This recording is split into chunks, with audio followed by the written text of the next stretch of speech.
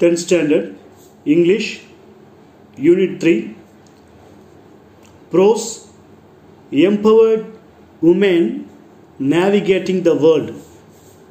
Short answers. Question 1. What does INSV stands for? INSV stands for, INSV நோடி abbreviation கேட்குறாங்க. Indian Naval Ship Vessel. அதாவது இந்திய கடற்படையில் பயன்படுத்தக்கூடிய கப்பலை தான் சொல்கிறாங்க. INSV Indian naval ship vessel அப்படின்னு சொல்கிறாங்க. Second question. When was INSV Tharini commissioned to Indian Navy service? வென்னா எப்பொழுது, எப்பொழுது INSV தாரிணி அந்த போட் வந்து இந்தியன் நேவி சர்வீஸ்க்கு, நம்முடைய இந்திய நாட்டினுடைய நேவி கப்பற்படைக்கு சமர்ப்பிக்கப்பட்டது, அதாவது பயன்படுத்துறதுக்கு வழங்கப்பட்டதுன்னு கேட்குறாங்க. INSV தாரிணி நம்முடைய இந்திய நாட்டினுடைய நேவி சர்வீஸ்க்கு கப்பற்படைக்கு எப்பொழுது பயன்பாட்டிற்கு வழங்கப்பட்டதுன்னு கேட்குறாங்க. 18th February 2017, 18 to 2017 வந்து இந்தியா கவர்மெண்ட்டுக்கிட்ட ஒப்படைக்கிறாங்க பயன்பாட்டுக்கு. Who is தாரா தாரிணி? தாரா தாரிணின்னா யாருன்னு கேட்குறாங்க.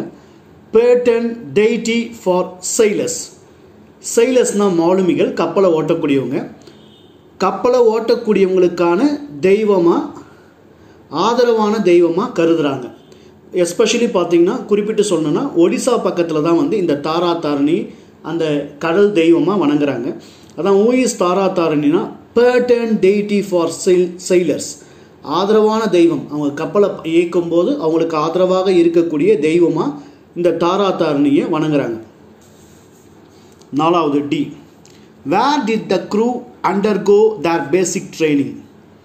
இந்த 6 பெண்கள் கொண்ட குழு இந்த empowered woman navigating the world அப்படிங்கிற பாடத்தில் வரக்கூடிய உண்மையிலேயே நடந்த நிகழ்வு இது. இதில் இருக்கக்கூடிய க்ரூனா குழு, அண்டர்கோனா அவங்க வந்து செயல்பட்டாங்க.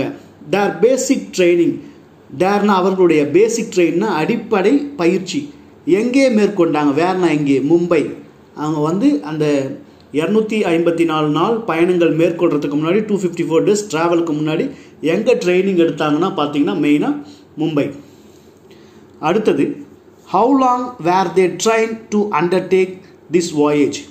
how longனா எவ்வளவு காலம், they trained அவர்களுக்கு பயிற்சி அளிக்கப்பட்டது, to undertake this voyage, இந்த voyageனா கடற்பயணம், இந்த கடற்பயணத்தை மேற்கொள்வதற்கு அவங்களுக்கு எத்தனை நாள் ட்ரைனிங் பயிற்சி அளிக்கப்பட்டதுன்னு கேட்குறாங்க. ஆல்மோஸ்ட் 3 years, கிட்டத்தட்ட 3 வருடங்கள் வந்து அவங்க பயிற்சி எடுத்திருக்காங்க. அடுத்தது which skill was considered important in the selection process? was considered வந்திருக்கு. was வந்ததுனால past tense, simple past tense வந்திருக்கு. இந்த இடத்துல simple past tense passive voiceல வந்திருக்கு. was considered. which skill, எந்த திறன், திறன்னா திறமை, அது எந்த திறமையின் அடிப்படையில் அவங்க செலெக்ஷன் ப்ராசஸ் அவங்கள தேர்ந்தெடுக்கும் போது எதை முக்கியமாக கவனிச்சாங்க? அவங்கள தேர்ந்தெடுக்கிறதுக்கு எதை ஒரு முக்கியமான அம்சமாக கவனிச்சாங்க? இந்தியன் நேவியில் அந்த 6 பெண்களை இந்த கப்பலில் பயணிக்கிறதுக்கு, போட்டில் பயணிக்கிறதுக்கு தேர்ந்தெடுத்தாங்க இல்லையா? எதை பேஸ் பண்ணி எந்த திறமையின் அடிப்படையில் அவர்களை தேர்ந்தெடுத்தாங்க, செலக்ட் பண்ணாங்கன்னு கேட்குறாங்க. லிட்டில் லைஃப் சர்வைவல் ஸ்கில்ஸ், ரொம்ப நுட்பமான சின்ன சின்ன விஷயங்கள். லைஃப்னா வாழ்க்கை, லிட்டில்னா சிறிய, சர்வைவல்னா உயிர் வாழும், ஸ்கில்ஸ்னா திறன்கள். தங்களை உயிர்ப்பித்துக் கொள்வதற்காக, ஒரு சிக்கல் வருதுன்னா தங்களை உயிர்ப்பித்துக் கொள்வதற்காக, உயிரோடு இருக்கிறதுக்காக என்னென்னலாம் அவங்க சின்ன சின்ன செயல்கள் மேற்கொள்கிறாங்க அப்படின்ட்டு நுட்பமான சோதனைகளை மேற்கொண்டு அவங்கள தேர்ந்தெடுத்தாங்க. லிட்டில் லைஃப் சர்வைவல் ஸ்கில்ஸ், இதுதான் ஆன்சர். அடுத்தது ஹூ மென்டோர்ட் த க்ரூ? இந்த குழுவை யார் வழி நடத்துனதுன்னு கேட்குறாங்க. கேப்டன் திலீப் தோந்தே. இந்த கேப்டன் 6 பெண்கள் போன இந்த குழுவை வழி நடத்துனது யாருன்னு கேட்குறாங்க. ஆக்சுவலாக இந்த 6 பெண்கள் குழுவில் வந்து தலைவியாக இருந்தது வந்து வர்த்திகா ஜோஷி, லெஃப்டினன்ட் கமாண்டர் வர்த்திகா ஜோஷி. ஆனால் அந்த 6 பேர் கொண்ட குழுவை வழிநடத்தது யார் அப்படின்னு கேட்குறாங்க. கேப்டன் திலீப் தோந்தி. அடுத்தது, which quality of the skipper helped to bring out a successful expedition? whichனா எந்த குவாலிட்டி, எந்த குணம், ஸ்கிப்பர்னா கப்பல் தலைவன், அந்த கப்பல் தலைவன் அந்த 6 பெண்களில் முதன்மையாக இருந்த வர்த்திகா ஜோஷிக்கு சக்ஸஸ்ஃபுல் எக்ஸ்பிடிஷன்னா பயணம், சக்ஸஸ்ஃபுல்னா வெற்றிகரமாக இந்த பயணத்தை கொண்டு வருவதற்கு அந்த கப்பல் தலைவனில் இருந்த அந்த பெண்மணி வர்த்திகா ஜோஷிக்கு எந்த குணம் மிகவும் உதவிகரமாக இருந்தது? வர்த்திகா ஜோஷிக்கு மட்டும் இல்லாமல் நம்ம லைஃப்பில் நம்ம சக்ஸஸ்ஃபுல்லாக வரணும்னா ஒவ்வொருத்தருக்கிட்டையும் கட்டாயமாக இருக்க வேண்டியது ஹானஸ்டி, நேர்மை. வர்த்திகா ஜோஷி இந்த விஷயத்தை சக்ஸஸ்ஃபுல்லாக முடித்ததுக்கு முக்கியமான காரணம், இந்த 6 பெண்கள் சேர்ந்து இந்த விஷயத்தை சக்ஸஸ்ஃபுல்லாக முடித்ததுக்கு காரணம் முக்கியமானது ஒரே வேர்டில் சொல்லணும்னா ஹானஸ்டி, நேர்மை. Who among the crew mentioned about teamwork?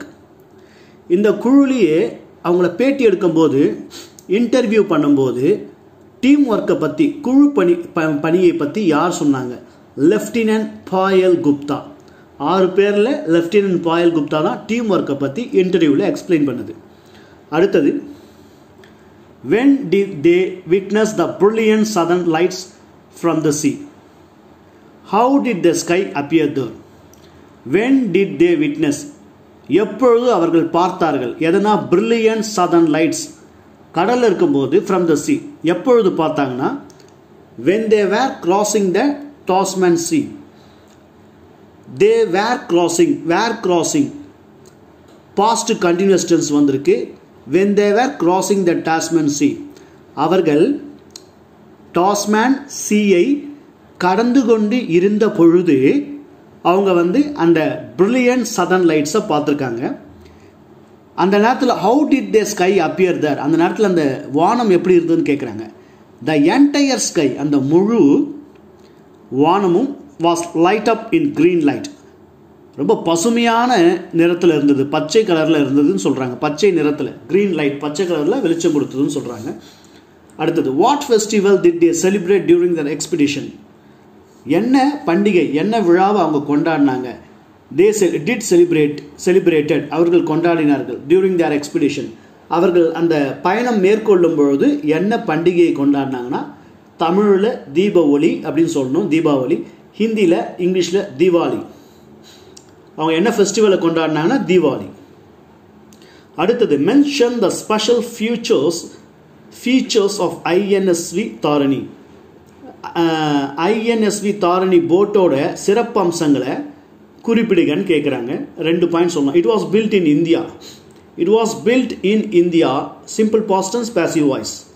என்ன டேட்னா 18/2/2017, 18 February 2017. It was commissioned to Indian Navy service on 18 February 2017. First point இந்தியாவில் கட்டினது, ரெண்டாவது இந்திய அரசாங்கத்துக்கிட்ட கொடுத்தது February 18, 2017. அதுதான் answer. It was built in India, commission to Indian navy service on 18 February 2017.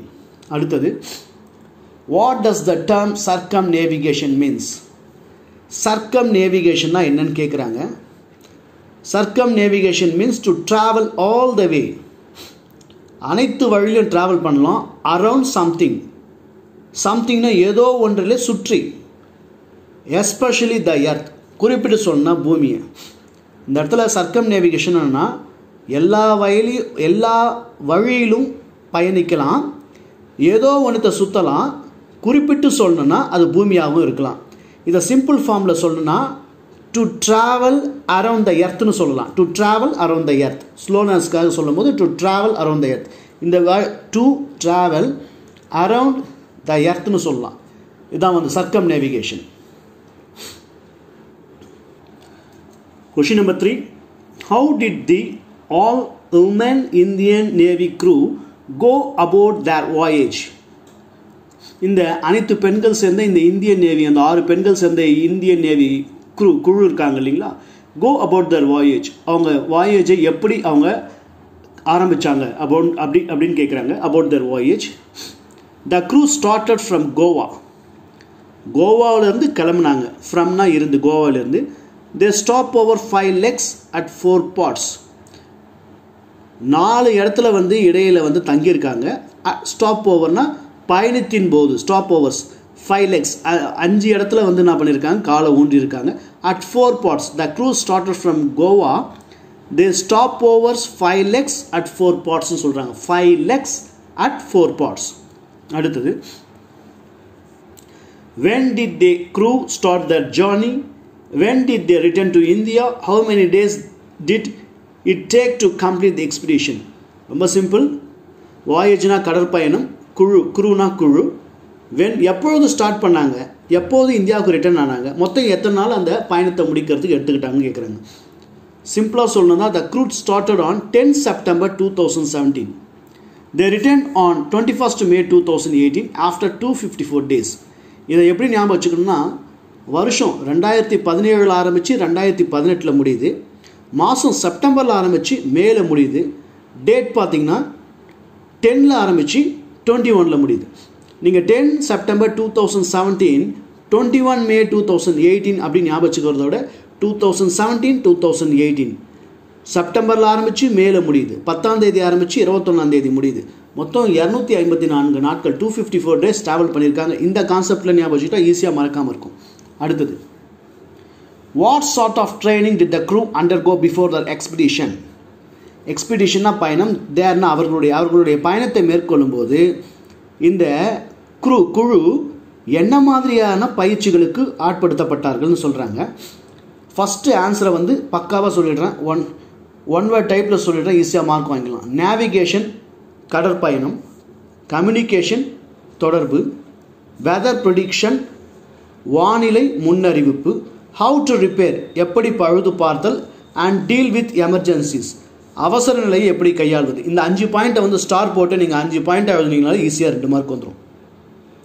They underwent theory courses about navigation அப்படிங்கிறத விட நீங்கள் சிம்பிளாக 5 point navigation, communication, weather prediction, how to repair and the 5th one is deal with emergencies. இந்த 5 star போட்டு 5 point எழுதினாங்களே ஈஸியாக 2 marks வந்துடும். அடுத்தது how did they crew members work as a team to make their expedition successful? இந்த குழு உறுப்பினர்கள் வந்து எப்படி ஒரு டீமாக செயல்பட்டு இந்த பயணத்தை சக்ஸஸ்ஃபுல்லாக முடித்தாங்கன்னு கேட்குறாங்க. ரொம்ப சிம்பிள். ஆஸ் அ டீம், ஆஸ்னாக ஒரு குழுவாக, they discussed in many ways of solving problems. They discussed அவர்கள் விவாதித்தார்கள், in many ways பல வழிகளில் ஒவ்வொரு விஷயத்தையும் விவாதித்தாங்க, of solving problems. ப்ராப்ளம்ஸ்னால் இந்த இடத்துல மேக்ஸை குறிக்கல, சிக்கல்கள் பிரச்சனைகளை குறிக்கிறாங்க. சால்விங்னா தீர்க்கிறது. பிரச்சனையை தீர்ப்பதற்கான அவங்க வழியில் பயணிக்கும்போது, கடலில் பயணிக்கும்போது ஏற்படக்கூடிய வெவ்வேறு விதமான பிரச்சனைகளை எவ்வாறு தீர்க்கலாம்னு வெவ்வேறு வழியில் அவங்க ஆலோசித்தாங்க, விவாதித்தாங்க ஒரு குழுவாக. And choose the best one. அந்த 6 பேரில் அதிகப்படியாக யார் சொல்கிறாங்களோ எது சிறப்பாக இருக்கோ அதை பெஸ்ட்டு ஒன்னாக செலக்ட் பண்ணி அதை சூஸ் பண்ணி அதை செயல்படுத்தினாங்க. அதனால் வந்து இந்த டீம் சக்ஸஸ்ஃபுல்லாக முடித்ததுக்கான ரீசன் முக்கியமாக team work. As a team they discussed in many ways of solving problems and choose the best one. நிறைய வழியில் யோசித்தாங்க, கடைசியாக வந்து பெஸ்ட்டு ஒன்னை செலக்ட் பண்ணாங்க. அடுத்தது what challenging task did the team face during there voyage? What challenging task? சேலஞ்சிங்னா சவாலான, டாஸ்க்னா வேலை பணி. டிட் த டீம் ஃபேஸ்னால் இந்த இடத்துல முகம் சொல்ல சந்தித்தது. டியூரிங் தேர் வாயேஜ் என்ன மாதிரியான சவால்களை இந்த குழு தங்களுடைய பயணத்தின் போது சந்தித்ததுன்னு கேட்குறாங்க. ஃபேஸ் பண்ணிச்சு சந்தித்ததுன்னு கேட்குறாங்க. இதை சிம்பிளாக வந்து உங்களுக்கு 2 மார்க்ஸ் கிடைக்கிறதுக்கு பாயிண்ட்ஸாக சொல்கிறேன். என்கவுண்டர்ட் எ ஸ்ட்ராம் ஒரு பாயிண்ட்டு, ஸ்ட்ராம்னா புயலை மையப்படுத்தி ஒரு point. High tight 10 meters above, டைட்னா அலையை மையப்படுத்தி ஒரு point. The wind was speaking about 60 to 70 knots, case silent. இந்த இடத்துல விண்டு காற்றை மையப்படுத்தி ஒரு பாயிண்ட்டு. ஸ்ட்ராங், டைட், விண்ட் இந்த 3த்தையும் மையப்படுத்தி 3 பாயிண்ட் எழுதும்போது ஈஸியாக இருக்கும். தே என்கவுண்டர் எ ஸ்ட்ராங். என்கவுண்டர்னா எதிர்கொண்டார்கள், ஒரு புயலை எதிர்கொண்டாங்க. ஹை டைட் 100 meters above, உயர்ந்த அலைகள் 10 மீட்டருக்கு மேலே இருக்கக்கூடிய உயர்ந்த அலைகளை சந்தித்தார்கள்.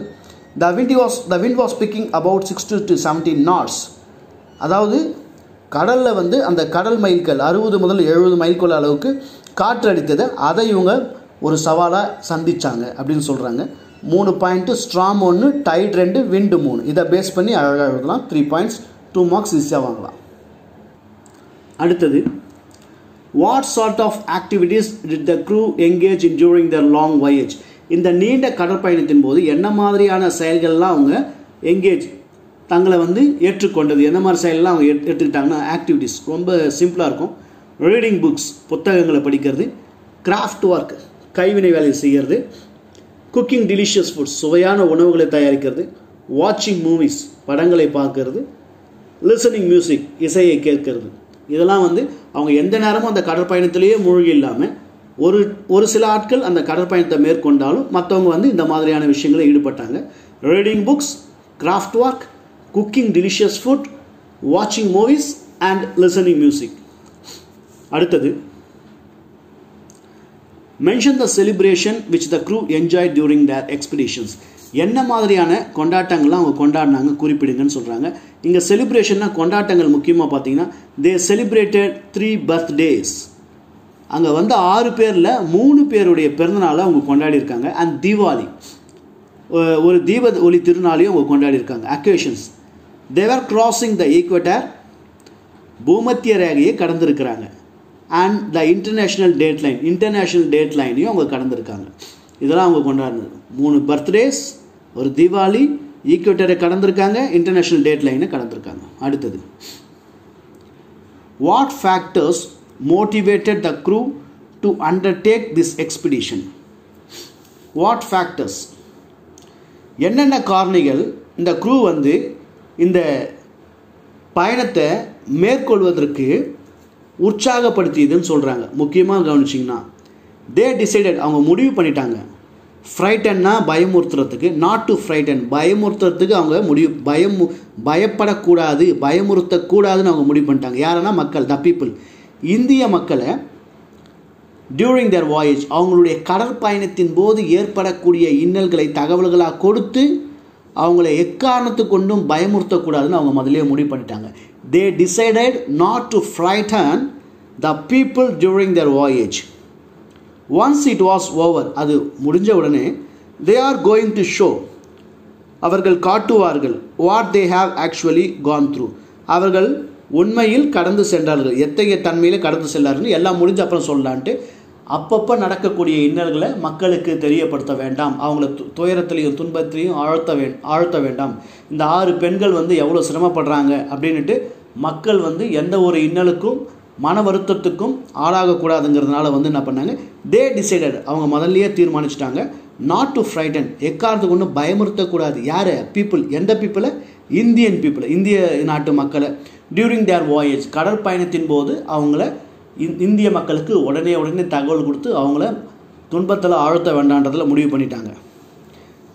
Once it was over they are going to show what they have actually gone through. இது முடிஞ்ச அப்புறம் அதுக்கப்புறமா நாம் என்ன உண்மையிலேயே நடந்துங்கிறத நம்ம வெளிப்படுத்திக்கலான்ற முடிவுக்கு வந்துட்டாங்க. டோட்டல் வந்து இந்த கொடுத்துருக்க எல்லா கொஷின்ஸுமே வந்து 2 மார்க்ஸ். எக்ஸாமில் ஈஸியாக ஃபுல் மார்க் எடுக்கலாம். 100 மார்க்ஸ் எடுக்கிறதுக்கு ரொம்ப யூஸ்ஃபுல்லாக இருக்கும். ஒரு முறைக்கு பல முறை நிதானமாக கொஷினையும் ஆன்சரையும் அது கொடுத்துருக்கக்கூடிய தமிழ் மீனிங்கும் நான் சொன்னதையும் உன்னிப்பாக பல முறை கேட்டிங்கன்னா ஈஸியாக இந்த 3rd லெசனில் இருக்கக்கூடிய எல்லா ஷார்ட் ஆன்சர்ஸும் நீங்கள் ஃபுல் மார்க்ஸ் வாங்கலாம். தேங்க்யூ.